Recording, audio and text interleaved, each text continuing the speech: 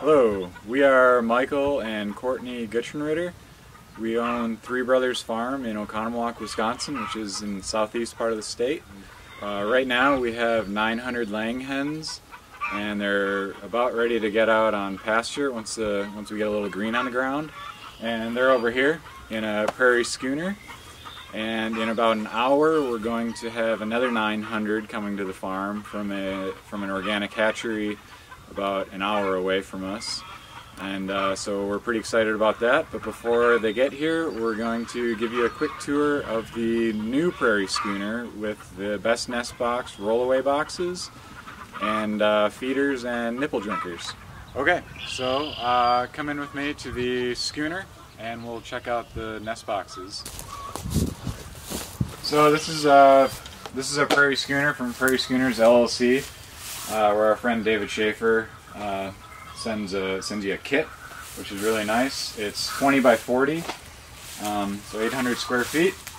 And in this we put the best nest box, rollaway nest boxes.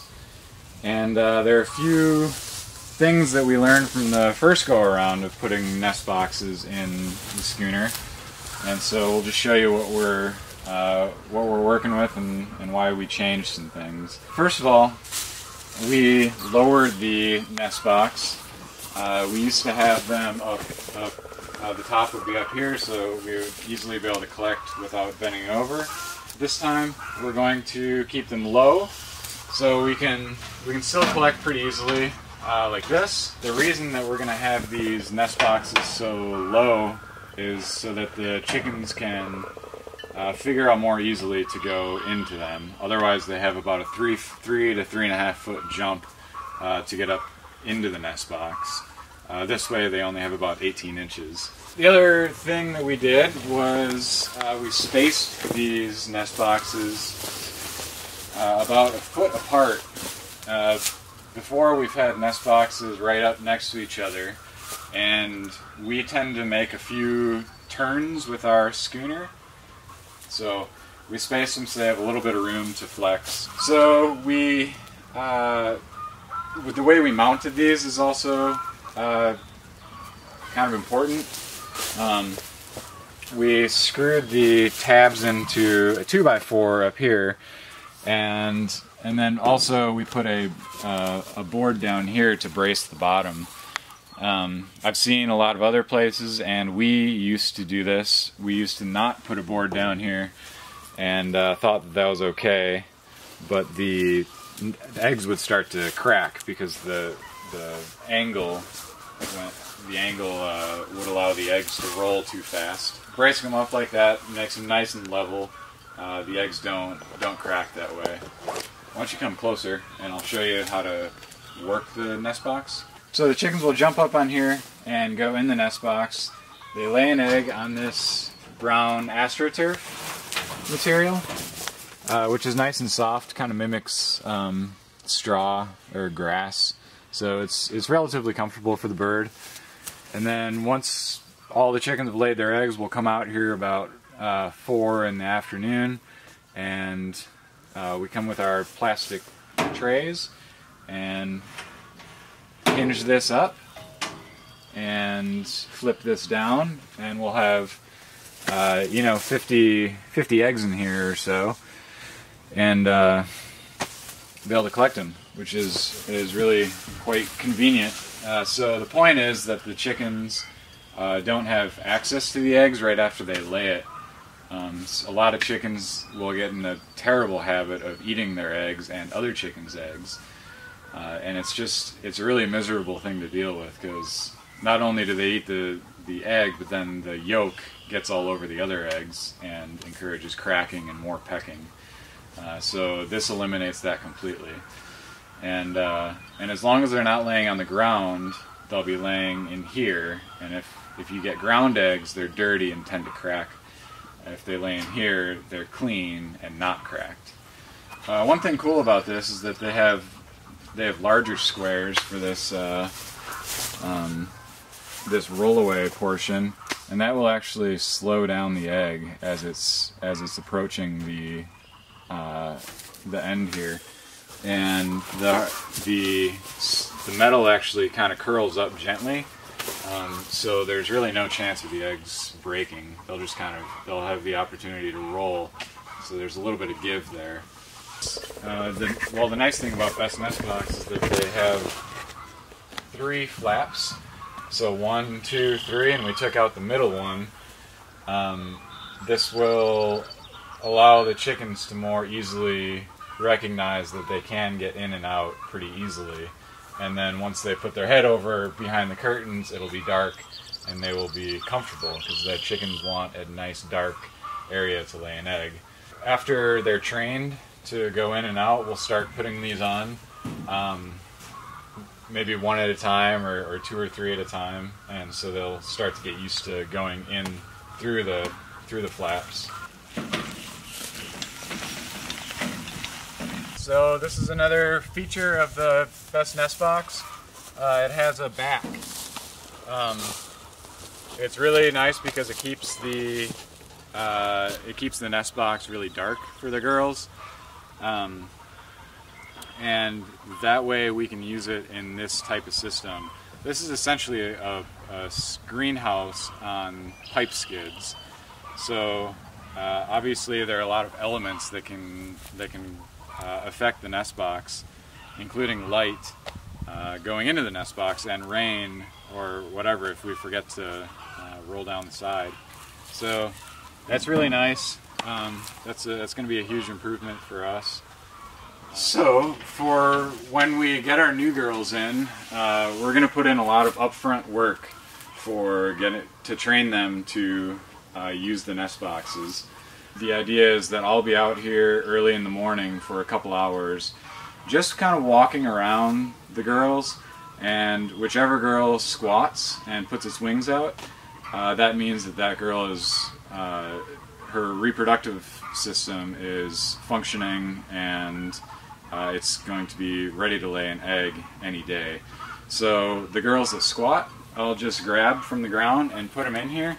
And that just indicates to the chicken, hey, there's a dark, safe spot for me to lay an egg. If they don't have me putting them in there, they might find a nice dark spot under the nest box or under the feeders. Chickens like to lay under the feeders. So as long as I'm initiating that, then they should start using the nest boxes pretty regularly. Any chickens that I do see lay an egg on the ground, I will take the egg, put it in the nest box, and then grab the chicken and put it in the nest box also. So if a chicken is about to lay an egg on the ground, I can see it, put it in there, and I will actually flip this up and lock the chicken in there until it lays the egg. And so the next day, it's going to think, hey, where did I lay that egg yesterday? That was a nice spot. I'm going in there. At night, I will just flip this, I'll keep this roost bar up, and that's going to prevent the chickens from being able to go into the nest box at night and pooping on that astroturf. If there's poop on the astroturf, the eggs still get kind of dirty, even if they roll away. So they'll be trained to just roost on the crossbars, or not roost at all. They don't really need to roost, and stay out of the nest box when they're not laying an egg. So we're going to put in the upfront time to be around the girls, walk around them, make sure that they understand that the nest box is a safe, dark place for them to be. If they do start laying out of the boxes for some reason, it's probably going to be under the feeders or under the nest boxes, and at that point we'll just put uncomfortable things at those spots. In the past we've put milk crates upside down where they lay eggs, and that has significantly reduced that issue. Just a pointer is that when you mount the nest box, you want to mount it at a height so that the girls can still get out from underneath, because this is essentially a 40-foot door for the chickens to get out.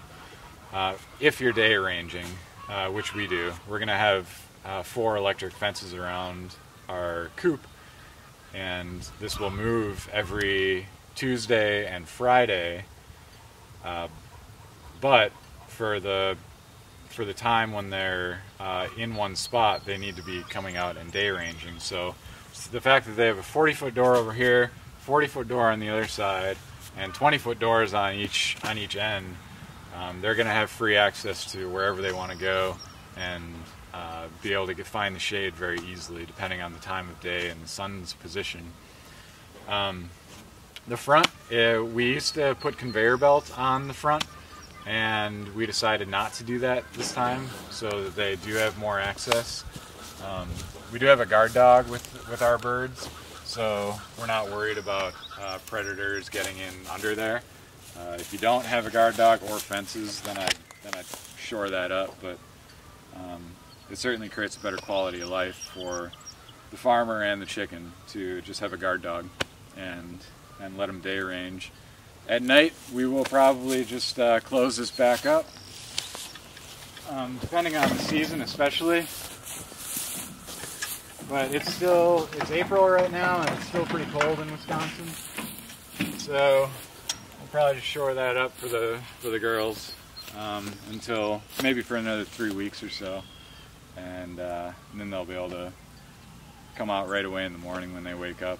We are at Three Brothers Farm, and we're in what used to be the laying hens winter quarters, and this is a 30 by 96 foot greenhouse. So it's about 2,800 square feet, and we keep about 900 birds in here throughout the winter months, pretty much from mid-November into about mid-April, and then we let them out. So we have all this scraped out right now, all the bedding is scraped out, but during the winter we usually put about a foot to 18 inches worth of leaves and wood chips that we get from local arborists and anybody willing to give us carbon.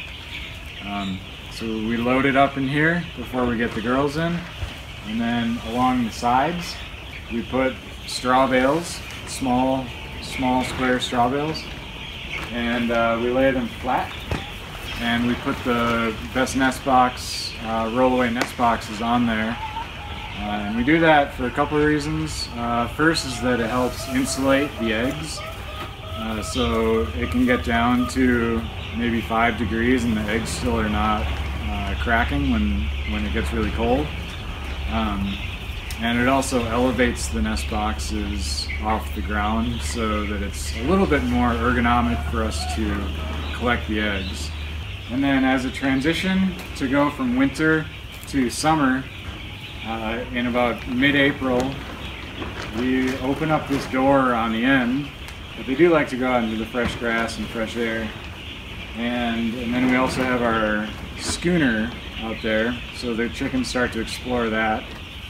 We'll let them out there for a couple days and then ultimately close up that door, and then the chickens will start eating and laying eggs in that schooner. So about the second or third day of the chickens having access out there, we'll take the nest boxes from in here, put them into the schooner, and then force the birds out there for a night. And then